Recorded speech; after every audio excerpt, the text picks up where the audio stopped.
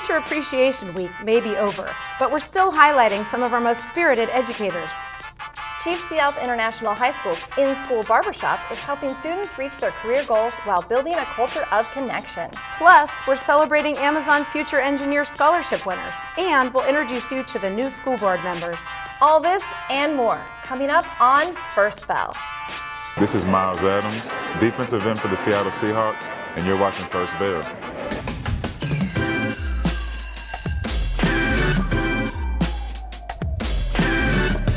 What's up, SPS? I'm Tracy Nelson, a second grade teacher at West Woodland Elementary. And I'm Sarah Martin, the activities coordinator at Chief Sealth International High School. Thanks for tuning in to First Bell, where we chime in with news from around the district. Sarah and I were invited to host the show because we have something special in common. She has been wearing her school colors every day for 11 years. And to help teach her students about shapes and patterns, Tracy has been wearing stripes every Tuesday for 20 years. How cool is that? We are so excited for this opportunity to host this episode of First Bell because we get to highlight some of our amazing colleagues. Teacher Appreciation is only 1 week, but we love our teachers all the year round. We've got lots of awesome stories to share, so let's get into it. School spirit can manifest in many ways. Dressing up on spirit days, being excited to come to work, building relationships with students. The possibilities are endless. The teachers you nominated for Most Spirited all embody these qualities. Frances Lynn has more on these incredible educators. We were looking for some of the most spirited teachers around the district, and your nominations did not disappoint. You sent us beautiful notes singing the praises about teachers, assistant principals, librarians, instructional assistants, and more.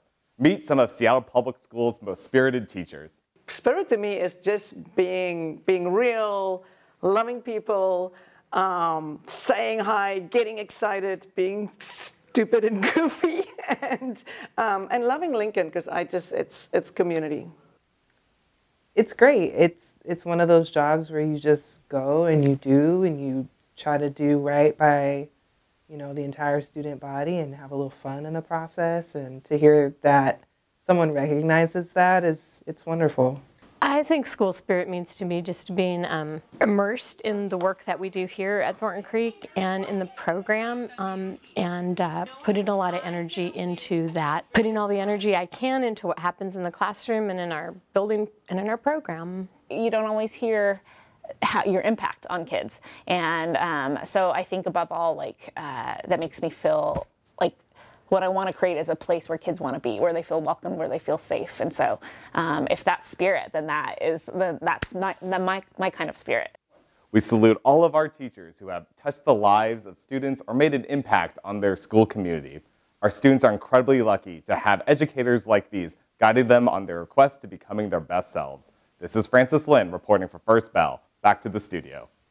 Chief Sealth International High School has found an innovative way to help students connect while working to reach their career goals, thanks to a couple of staff members who have turned an old supply closet into a community hub.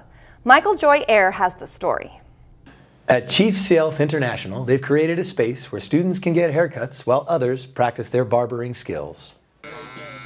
Shannon Gilio-Tenon is a social worker at Chief Sealth and said the school's community closet had become a dumping ground for unwanted clothing and supplies. With the help of a colleague, they converted the space into something more cutting edge, a fully functioning barber shop. The school uses the barber shop as a resource for students before big events like school dances or holiday breaks, times when they're most likely in need of a trim. The space is open to families, too. Education's great. There's always places to learn. There's not always places to feel welcome. The barbershop has helped build stronger connections with students who may be struggling academically or with attendance. Builds relationships and inroads with those students, with this community. It just makes things all the better. I mean, it really is a hub for the community. Under the guidance of seasoned barbers, students are getting a chance to hone their skills while cultivating a sense of responsibility and pride, one trim at a time. I'm Michael Joy Ayer reporting. Back to the studio. 7 SPS students received the surprise of a lifetime when they were awarded a $40,000 scholarship. The Amazon Future Engineer Scholarship is awarded to students who plan to study computer science or engineering after high school. The award also comes with a paid internship at Amazon after their freshman year of college. The award winners attend Chief Sealth International, Cleveland STEM, Franklin, Garfield, and Lincoln High Schools.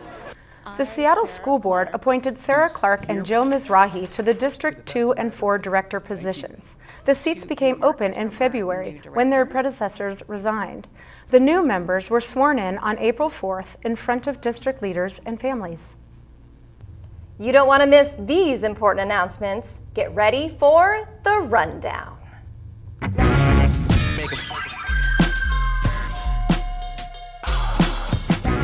SPS is working to build a system of well-resourced schools. This month, families are invited to join an informational meeting. Be on the lookout for emails with details on meeting locations, dates, and times. The SPS Summer Music Program is a way for students to continue their music learning during the summer months. This program is designed for students entering grades 5 through 9. There's one requirement though. Students must have played an instrument for at least 1 year. All right, kids, it's time to start looking for those chargers. All SPS electronic devices, which includes laptops, chargers, and Wi-Fi hotspots, need to be returned at the end of the school year. A fine will be applied to student accounts if the device or accessory is not returned. And don't forget, all schools and the district office will be closed on Monday, May 27th in observance of Memorial Day. When we return, there will be only 4 weeks left of school. That's it for this episode. Be sure to tune in next month when we bring back some of our favorite student anchors. You don't want to miss it. If you want to learn more about these stories, visit our website. And be sure to subscribe to our newsletter, School Beat, where you can read more about all the great things happening in our schools. Until next time, I'm Sarah Martin. And I'm Tracy Nelson. We'll catch you later for First Bell.